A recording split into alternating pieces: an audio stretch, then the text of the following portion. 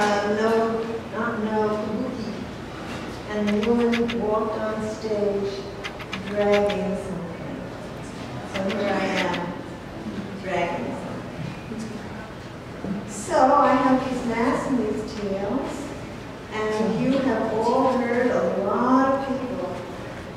So I think we need some sounds before I start. So here's my stage set. And here's my first mask.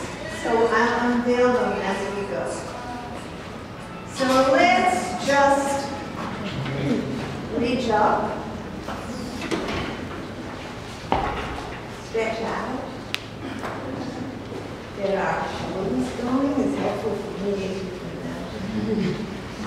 And let's make some sounds. Just vowel, easy sounds. Oh,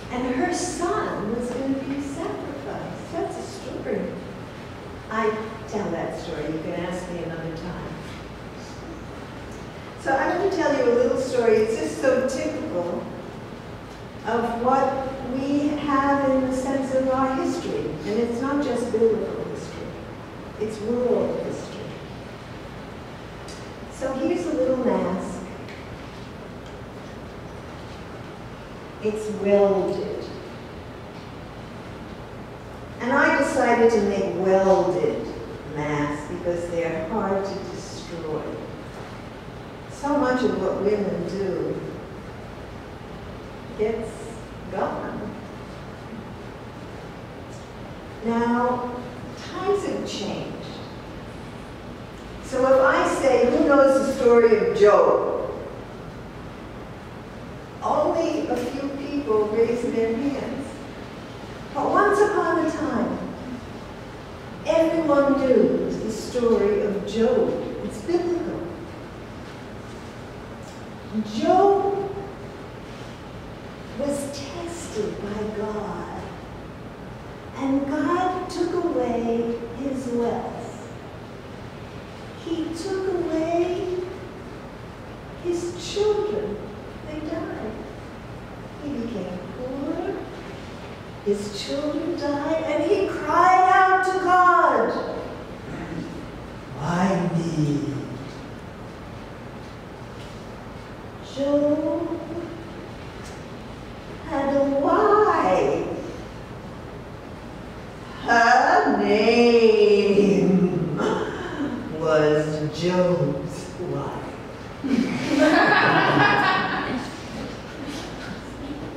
She became poor.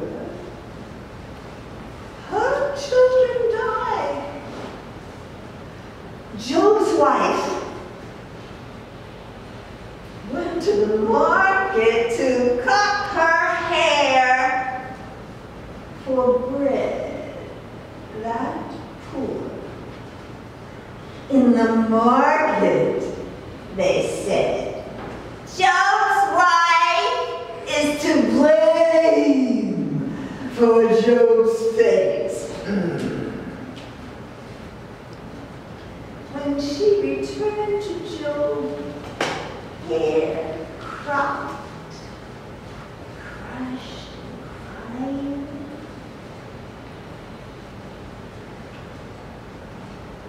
he sent her away. Job's wife left remembering children dancing, nights of softness. They say she returned and lay at his feet and died there. Job's wife died at the feet of Job. Job married a woman. He had more children.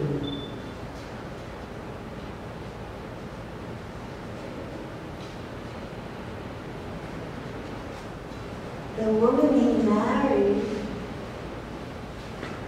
was called Job's wife.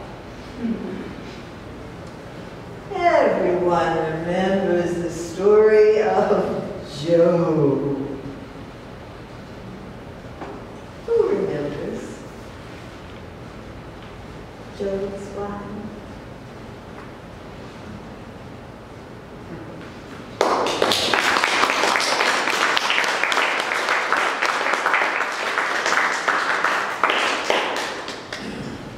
And there are many wives.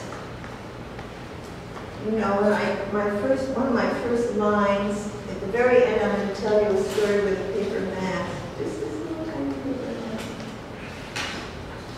There are many wives. One of my first lines in my sad hymn is, women in the Bible were judged for their usefulness to men. So this is a different story. This is a Korean folk tale. And underneath this too, there are things we could think about. But it's a sweet tale. It's the story of a heavenly maiden and a poor woodcutter who goes into the woods every day faithfully to chop wood. But he's a poor woodcutter. I mean, it's hard to earn a living as a woodcutter. He can't even afford a wife. One day, into the woods, who should come by? Oh, but the golden deer. Oh, woodcutter, can you help me? The hunter is after me to kill me. And the woodcutter said, go right behind my woodpile.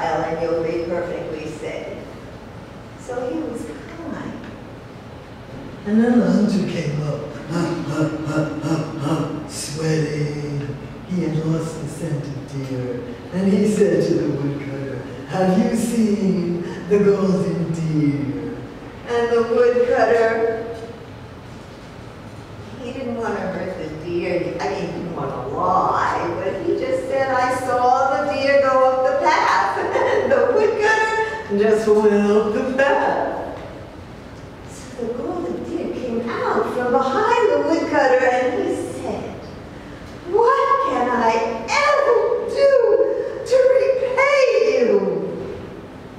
"I know. You want a wife. If you do exactly what I say, you will marry a heavenly maiden." Of course, the woodcutter was interested. And the woodcutter told him to go to the Silver Lake where the fir trees were in the mountain. That's in North Korea. Everyone in Korea knows it's called the Diamond